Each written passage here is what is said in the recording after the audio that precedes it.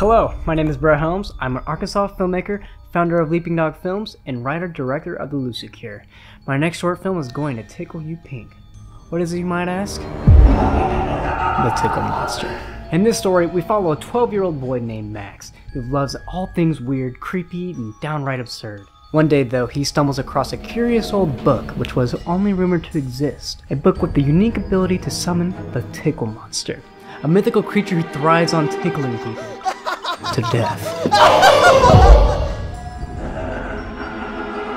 Should Max read this mysterious book? What horrors lie in wait beneath the pages? And will he live to tell the tale? This story is one I've been extremely passionate about for a long time. My goal with the Tickle Monster is to pay homage to the 80s horror films we all know and love. Things like Halloween, Nightmare on Elm Street, Chucky, Friday the 13th, and my personal favorite, Killer Clowns from Outer Space. Having said that, I want to produce this short film as professionally as possible, and that's where you come in. The link in the description of this post will take you to my Kickstarter campaign, and I would be so appreciative if you could just donate a little bit to help get this project off of the ground.